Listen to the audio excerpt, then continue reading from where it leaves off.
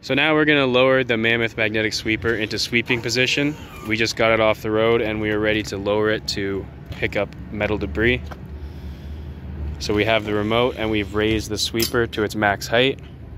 Then we're going to remove the pin and set it to our desired sweeping height, which is going to be 4 inches. Once the pin is in and secured, we'll take the remote, lower the magnet back down, and it will sit down. And it only sits down to its stop, so now we are 4 inches above the ground.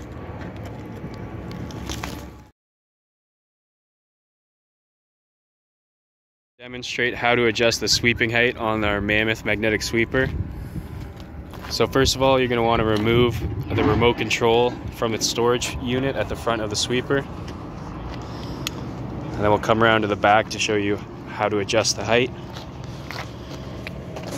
So you can see on the remote, once it's activated, you raise the sweeper all the way to the top.